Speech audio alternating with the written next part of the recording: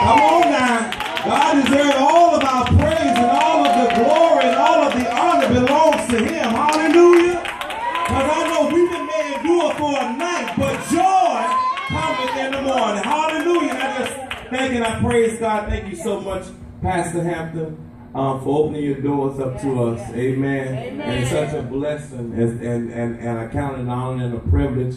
I thank God for my pastor. Amen. Allowing us to come out and to be a blessing. Amen.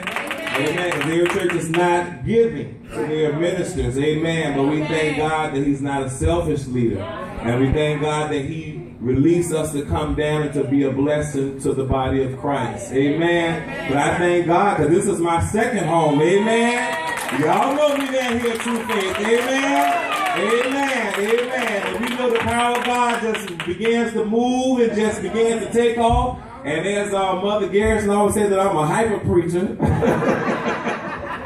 Amen. But we just thank and we praise God. And thank God for all of the ministers and all the evangelists and preachers in the audience. Thank God for you. And I just thank God. I ask you guys to continue to pray my strength in the Lord. Amen. Amen.